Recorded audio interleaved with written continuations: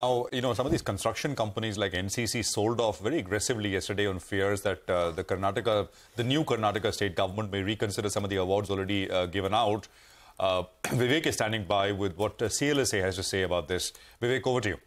Well, absolutely right. So, the fears, as you mentioned, was on the back of the fact that news reports yesterday mentioned that, the new, the fresh government in Karnataka has given an order to stop release of funds to any orders given by the previous government, and also orders to go ahead and stop all pending works which have not yet started. Now, the rationale given for this was that some of the pre-election soaps that the incoming government had given would need funding, and which is why they wanted to go ahead and stop the funding for the already awarded projects. Now, what CLSA has to say is that, the fears that the market had yesterday, which saw significant sell-off as far as names like NCC, J. Kumar Infra, even L&T is concerned, it may not be as bad as it was feared yesterday. What they are saying is that Karnataka is not a leader as far as capital expenditure is concerned, and not a material part of the EPC order books of most of these companies. For L&T, it's just around 1% of the total order book. For NCC, it's around 11% of the total order book. But even within that 11%, there is a proportion of orders which have joint funding from state government, central government, as well as external funding agencies.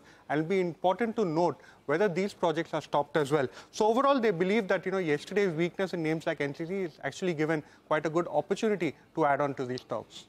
All right, Vivek, thanks very much. So that's a space which will, I think, continue to see a fair bit of debate. But CLSA weighing in, saying that could be a good opportunity.